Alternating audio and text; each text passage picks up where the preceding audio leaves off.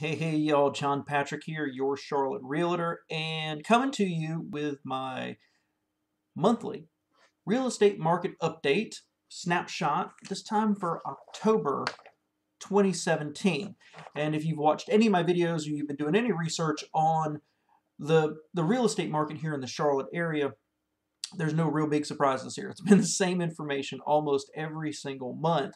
But I heard an observation I wanted to share with you before I jump into the numbers.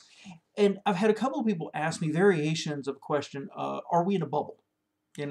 House prices are rising so much. Is it something to be scared of? And, the facts are that we have a net increase in population here in Charlotte, and they forecast it for the next 10 years. Something like 30 or 40,000 people a year move to Charlotte.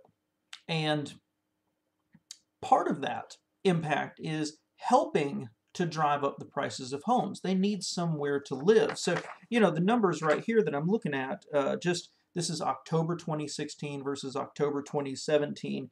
Average sales price increased 4.2%.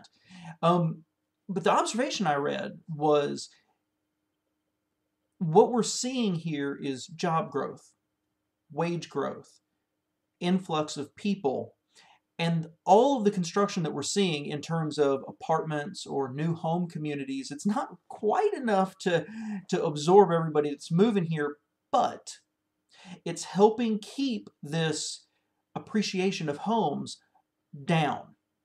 If you follow what I'm saying here, this is not a bubble situation where house prices are going crazy and there's no outside influences on it. So while the influx of people and the wage growth is helping to push prices up, as well as the scarcity of homes for sale, the amount of new construction that's being started is helping keep that pressure down a little bit. So nobody has a crystal ball.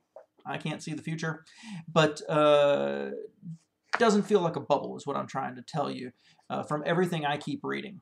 So let's jump into the numbers. And again, this is year over year, October versus October. New listings were up 3.1%. That's fantastic.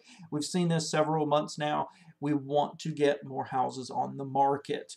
If you need someone to help you get your house on the market, you might want to give me a call. Pending sales up 15.4%. So those are houses that are under contract but have not got to closing yet. Closed sales up 2.6%. List to close time down 14%. So things are moving faster. Days on market down 21.6%. Average list price up 4.7. Average sales price up 4.2. And for you number wonks, median sales price is up 6.2%. Inventory of homes for sale. So what's the net result here? Although we have more listings, those pending sales and those closed sales are driving down the inventory of homes 18.9% from last year, down to 9,539 houses for sale. That's leaving us with 2.4 months of supply. A healthy, balanced, not favoring sellers or buyers, probably maybe about 5, 6, maybe 7 months. So we are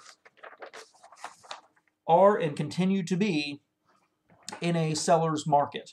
Now, this is for the whole area that Charlotte MLS serves. If you look at individual areas, it could be much, much hotter or maybe a little bit slower.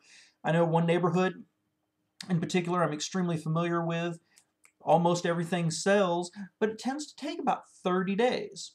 Not all the time, but it tends to take about 30 days, and it tends to be extremely price sensitive.